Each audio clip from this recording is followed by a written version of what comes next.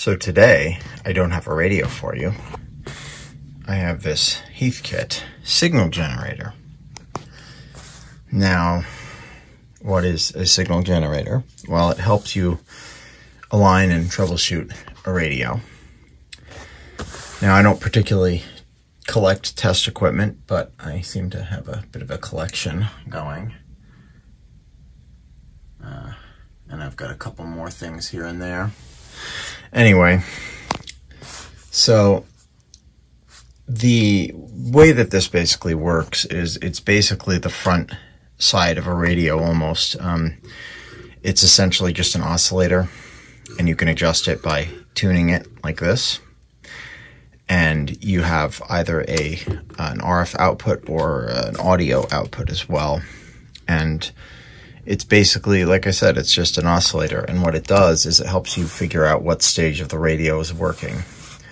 So if you put in a signal of, I don't know, 1,000 kilohertz, right? And you tune the radio to 1,000, you'll hear a little bit of a whistle or a tone, right? If you set the thing over to 600, same deal. Now, if you set it to 455 or 456 in some cases, you should basically get a signal right through the chain of the radio, the circuit. And I can show you an example. So I have this schematic here. This is just I don't even know what it was, a radio I was working on that I could never get to work. Sometimes you can't win at all of them. Anyway, what ends up happening here is you have the signal coming through the antenna, and it goes through the tubes here to the plate, through the first IF transformer, over here to the grid, and then the plate, getting amplified. You got it going through this IF transformer, and so on. Now, it's a little more complicated because here you have the oscillator, the internal oscillator, which then mixes with the signal, and it essentially what it does is it converts the incoming signal into something that the radio can understand. Now, this being a super heterodyne radio, all it does is pick up 455. It's tuned to be the perfect vehicle for receiving 455 kilohertz. And what it's doing is it's then converting that signal and bringing it over to 455 through the oscillator here, essentially. A little more complicated, but what it then does is amplifies that signal over and over. In this case, there's only really two stages, and then this is a diode here, and then it goes to the output. And you get that amplified 455 signal out of the radio. By using this signal generator, you're injecting 455 anywhere. I mean, you can do it here. You can do it here on one of the grids. You can even do it here. Well, you can't really do it past this, actually, because that would then need to be an audio signal rather than an RF signal, because it's already converted to audio by around this stage. So, okay, so you can do it anywhere between here and here. And what that does is allows you to troubleshoot what's not working. Maybe the oscillator's working, but you're not getting any reception. Well, maybe this tube is bad. So if this tube is not working, you'd hear the signal here, but you wouldn't hear it here. And so on. So it's a very useful troubleshooting tool. And I have one already.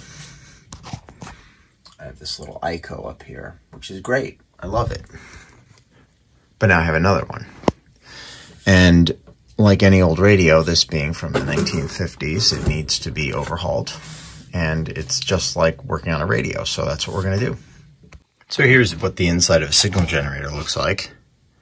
Kind of cool. You got your power transformer over here on the left. This should be your oscillator tube. I don't know, 12AV7, something like that. 12AU7. Okay, close enough. And then you got one other tube over here. You've got, looks like an audio transformer. Your switch is down there. Now let's take a look underneath. Has it been worked on? No, it has not. You've got your selenium rectifier. And you've got a couple not very good capacitors. And an electrolytic, which needs to be replaced. Okay, so this is what it looks like. You can see some of the soldering is not the best, although it's also not the worst, so we can't really complain. The selenium rectifier is probably workable, kind of. What is this capacitor? 20 and 20 at 150. Mighty Midget. Don't think they can say the word midget anymore. Just recapping, and then, I don't know. I'm not sure what I'm going to do with the selenium. I may leave it. These disc capacitors on the line, I don't love that, but they should be safety capacitors down there. You can kind of see them. The biggest ones to change are these mica mold. What is it? Mica mold Tropic Cap. Oh, that sounds like a vacation. And the electrolytics. I mean, this is actually... Is it leaking? I can't tell. Maybe. No, not... Well, it's a little bit bulged, but it's not too bad. But if you get... if that's bad, you'll get hum in the signal. So you might as well change it. Okay, I changed the capacitors, changed these two over here, electrolytics, and the two paper ones. I'm not going to change the discs, even the across the line capacitors. I know, you're going to say something. The reason I'm not going to bother is because this is not a radio. It's not going to be on for hours. It might be on for 15 minutes, 20 minutes here and there. I would consider changing the selenium depending on the output voltage. Oh, this is not good. Really? So if the output voltage is too low, then I'll change the selenium rectifier. But, you know, these tend to work for at least a little while. And it might be good enough to at least get me by. Okay, we're going to go ahead and power this on. I don't know what we're going to get, but I have the meter here set so we can see. Let's see. Okay, we're getting about 130 volts out of the selenium DC. No major issues.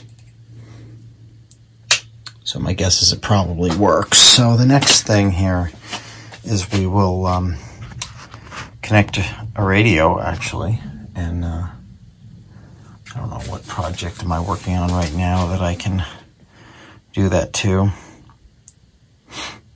Basically connect a radio and just, you know, see what happens. Okay, I've got this radio playing, right? I'm going to go off frequency a little. And we're going to use the signal generator I've got on the dim bulb. There you go.